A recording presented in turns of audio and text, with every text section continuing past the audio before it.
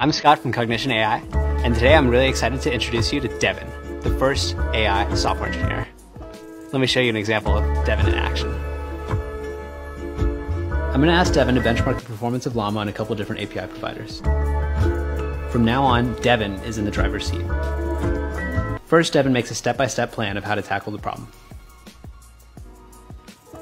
After that, it builds the whole project using all the same tools that a human software engineer would use. Devin has its own command line, its own code editor, and even its own browser. In this case, Devin decides to use the browser to pull up API documentation so that it can read up and learn how to plug into each of these APIs. Here, Devin runs into an unexpected error.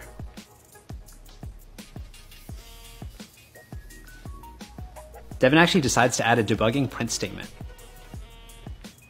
reruns the code with the debugging print statement, and then uses the error in the logs to figure out how to fix the bug.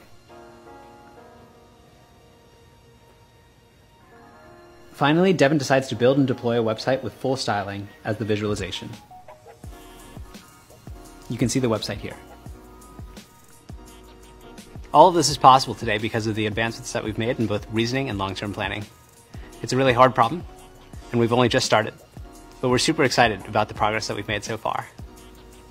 In the meantime, if you'd like to try out Devin on your own real-world tasks, send us a request below, and we'd be happy to forward it to Devin.